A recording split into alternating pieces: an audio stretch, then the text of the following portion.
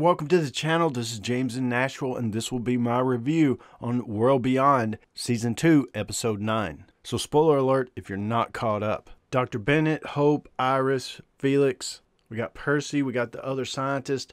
They duped Jadis about going down in the tunnels. We talked about that, I think, in the trailer of the last video. They told her they wanted 2 trucks, fueled, ready, let them get away. And Jadis is like, hey, you don't have any leverage. And they're like, yeah, we do. We got Major General Bill's son, Mason. So that's, whoa. Jadis is like, no, he left out on the transport. And they're like, no, we got him. So they do have leverage, but there were CRM soldiers down in the tunnels, and Leo and the crew blew them up, put some C4, some bombs on the walkers with the little tracking devices, and used them to blow up the tunnels. Back at decontamination, Silas has brought Dennis, who's been shot badly in the stomach, and is trying to patch him up. Elton is there. They don't have all the medicine they need, but they were successful in getting the bullet out. They patch up Dennis, and they head out to continue the mission. They had collected a bunch of walkers, and we threw out this theory, I think, last video or in the last trailer, and yep, they're leading the walkers toward the facility. By now, a classic The Walking Dead move. And you know pretty much when a scene comes up between Iris and Percy of saying, you know, when this is all over, we're going to have kids and live in a house and, you know, raise a family. It's going to be glorious. It's going to be glorious. When a scene like that comes up, you know one of them's about to die. And Iris, I think, had some plot armor. So, Percy, sorry, you kind of knew Percy was going to bite the bullet once you saw this scene. Felix and Hope end up going down into Dr. Belshaw's old lab and stuff where they kept the gas frozen in the freezers. And when they got there, they're like, hey, the freezers aren't cold. The walkers are thawed out. And Hope did see Dr. Belshaw's walker chomping at her, and she squishes her head in a door. But all the gas is gone. Jadis moved it. She figured out, hey, they're probably going to try to sabotage the gas. They found out about Omaha and Campus Colony and what we're going to do to Portland, and so I need to move it. And so she did, so they couldn't blow it up. They had some C4. They were going to blow up all the gas so Portland couldn't get attacked. And that's about the time that Jadis hears the news that a big walker horde is coming. She checks out the binoculars and sees them coming, and that's when she says, hey, we got to hold the line or we could lose everything. So the walker horde that Silas brought toward the facility, definitely a game changer for everything going forward. So they still have Major Bill's son. They don't have the gas where they could blow it up. They're talking about looking for it. It's got to be somewhere. What do they do? Part of their plan isn't going to work. CRM's won, and Portland's going to die. So what do? All the while, Silas and Elton took a detour and said, hey, we're going to go get the medicine that Dennis needs from the facility. So they do that. But they get busted by Silas's friend that had worked with him at decontamination. Elton hits him over the head. They get away. They get the medicine. But right outside the door, walkers catch up with the guy and eat him up. So how does Silas and Elton get away? They roll away in that globe, metal welded globe thing. I mean, you know, I was like, yeah, that's the craziest, stupidest thing as I was watching. But hey, it's a TV show. It's a zombie fantasy show, man. Anything can happen. Whatever. Cool.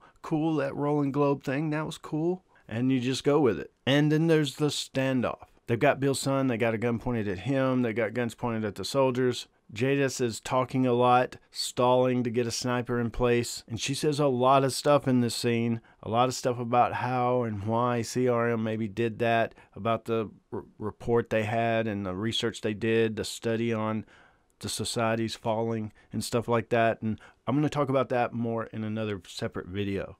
Go into more detail of all the stuff that Jadis said here. But the tides turn. Mason tries to get away, and Percy ends up and gets shot. Huck, Jennifer, she shoots some of the guards, the soldiers, and points the gun at Jadis. Jadis is like, wrong move, girl, wrong move. And, you know, I thought Jadis kind of knew all along that she would do that, Jennifer would do that, and I still don't know for sure if Jadis did or not, or does, or what her game is. But from this scene, it really looks like Jadis is full-on CRM. But eventually everybody gets away. Jennifer drives off, the others get away, but Jadis at least ends up with Major Bill's son. Definitely a prize, definitely something worth capturing and saving. And even though all the crap that's went wrong and bad and stuff, Jadis can easily say it happened before I got here and it was underway when I got here. If I'd got here sooner, I could have stopped it. So she said a lot of stuff in the tent. She was talking to Major General Bill. And this is another conversation I'll go into deeper in a separate video.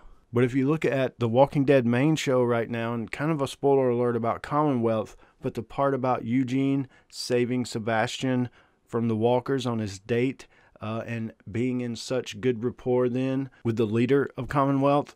Same thing here a little bit. Jada saved Major Bill's son. That's a big thing from the terrorist. That's huge. Even though a lot of stuff's going down bad, you lost the facility, you lost the information, you saved my son. So you're on the job, you're working it. This is a bad seed that Kubelik had under her that she didn't see. So the blame may be pushed on the Kubelik. Of course, the group split up and they didn't all go in the trucks and stuff like that. We know that part. And Leo and the scientist, there were spikes in the road.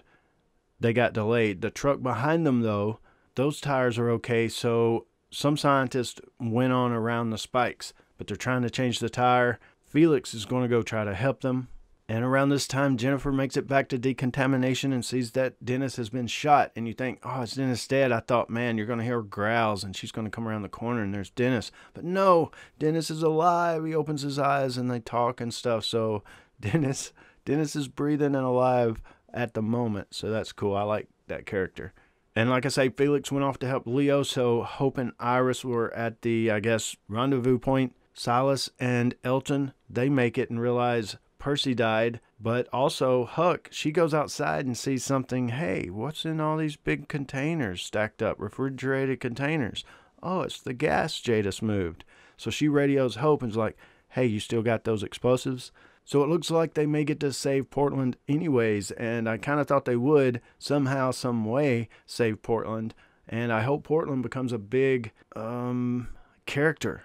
Maybe in the movie or something, and we actually see Portland. I have a feeling, though, this is just a theory of mine, a prediction, that we may never see Portland. In the comic, we had a mention of a Western Alliance.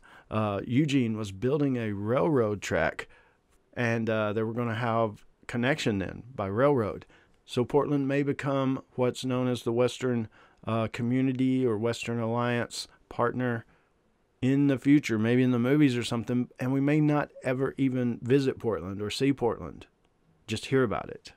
But overall, I thought it was a good episode. The finale coming up, I hope they end it not on a cliffhanger and reasonably well, where it makes sense.